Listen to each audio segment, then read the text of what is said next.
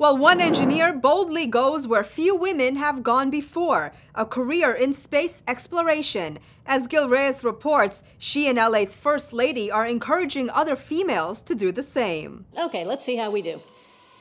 The demonstration rover passes the durability test with ease, rolling through an uneven surface without toppling over.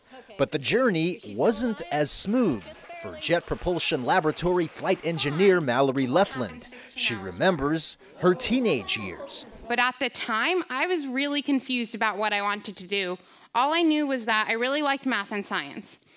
I thought, okay, maybe I'll be a math teacher, or maybe I'll be a chemist. And then I would argue with my parents a lot, so I thought, oh, maybe I'd be a really good lawyer. But Lefland pursued her passion, studied really hard in courses made up mostly of boys, and landed a job at NASA's JPL. Her proudest achievement so far, working on the Mars Rover Curiosity Project. On this Women's Heritage Month, Lefland and First Lady of Los Angeles, Amy Wakeland, encouraged female students to pursue careers in science and technology. We need you.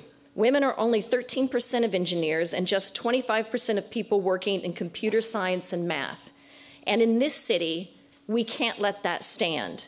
So do what you love, focus on what you love, don't be deterred, and reach for your dreams and live important lives. And the reaction? If you work hard enough, you'll get it. So I'm thinking of going into NASA now. It'll give me a chance to stand out of all the guys and show them I could actually do this. The LA City Library offers hands-on science programs for young people. And again, this is your library, and all of you are always welcome here, and our services are free. To help LA's female students reach for the stars. At the LA Central Library in downtown, Gil Reyes for LA This Week. The LA City Library offers more than 500 free STEM programs for young people. STEM stands for science, technology, engineering, and math.